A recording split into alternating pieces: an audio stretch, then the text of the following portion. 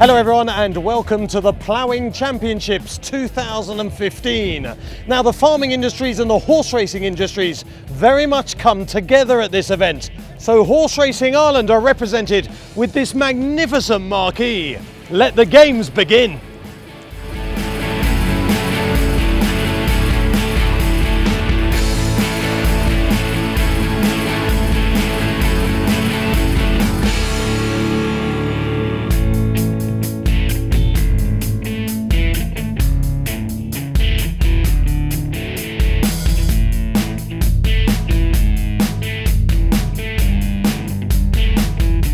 A jockey's career is quite short, so what I used to do, there was no Sunday racing in England at the time, and I used to ride all week in England and come back to Ireland to ride on a Sunday.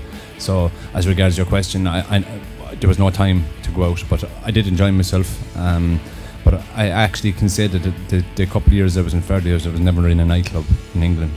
I wouldn't know where to go to get one, but I wouldn't know where to go. 1 minute, 1970 to 2015 in a minute. Go on, Murph.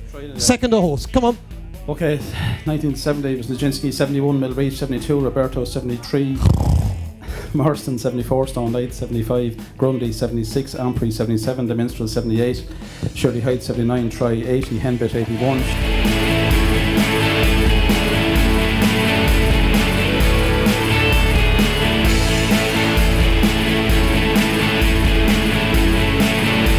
My father's a trainer, well-known trainer in the Point of Pine scene. From when I grew up, or from when I was born, it was always horses. There was always horses around back home.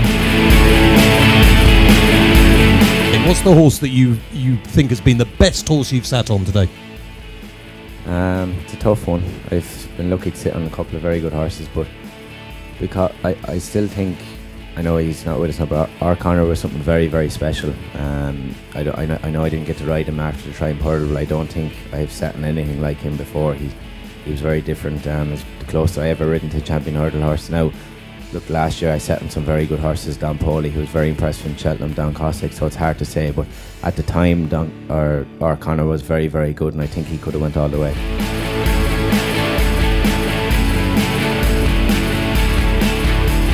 Patrick, give us two horses, please, Patrick, of the non-gambling owners in your yard who won't care when they sluice in. Two horses that we can all note down. Doesn't matter whether they're bumper horses or bumper horses going novice hurdling who are absolutely flying at home.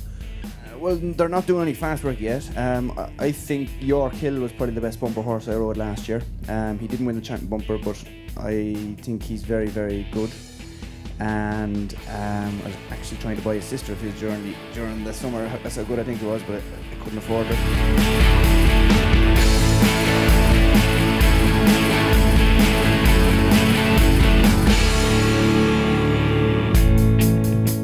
And it's great to see you here with a big stand, because the connection, of course, between thoroughbreds in Ireland and farming is so strong. In fact, the vast majority of racehorses in Ireland are actually bred on farms that have, 2 or 3 breeding mares. And we are playing dating at the races. You must have had a nickname. I've had a few nicknames, alright, yeah. Nothing terribly exciting though. Right? Coco, Coton's Own. Sophie, help me out here for the love of God. Are you the sprinter who knows what he's doing but it all happens too quickly, or are you the stayer who just goes on and on and on until Grace is asleep? I'd like to say I'm a bit of a sprinter and a stayer, that I finish everything first, but at least I'll go on and go on again. Oh, he's so smooth.